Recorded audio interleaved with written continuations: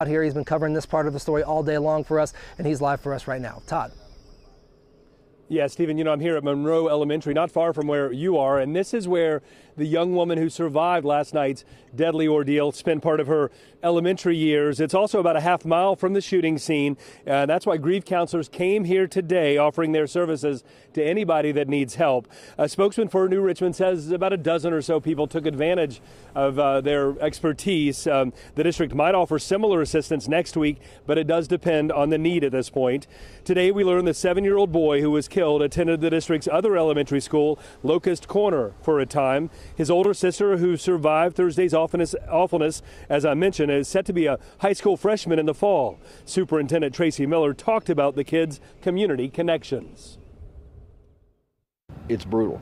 It is just me as superintendent, but for our staffs, our community, our parents, the kids played t-ball. The young lady Alexis at our middle school, going to be high school, involved with softball, umpiring, just very involved, just great kids. Just think about the youth sports, which that's the language that brings us all together, right? One of the members of our administrative team was the coach of the t-ball team that the 4-year-old was on. And you just think about that here's this t-ball team, a bunch of 4-year-olds and the parents, and one of those bright young faces is gone now. And how do we respond to that?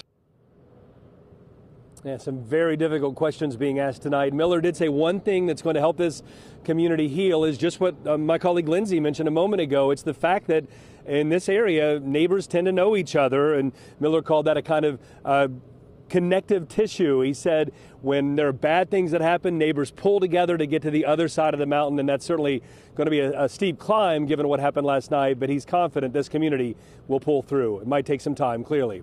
Reporting live in Clermont County, Todd Dykes, WLWT News 5. And Todd, you talk about this community coming together. It's unfortunate that we have to talk about this. Isn't the first time that the schools, the communities have all had to band together because of a tragic loss in this community. Please tell us more about how students and teachers were recovering from before Thursday's deadly shooting.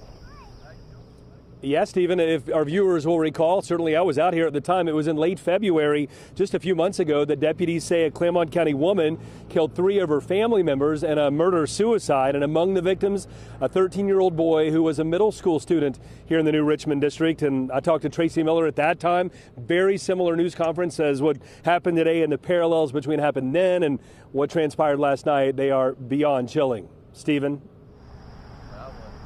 Todd Dykes reporting live.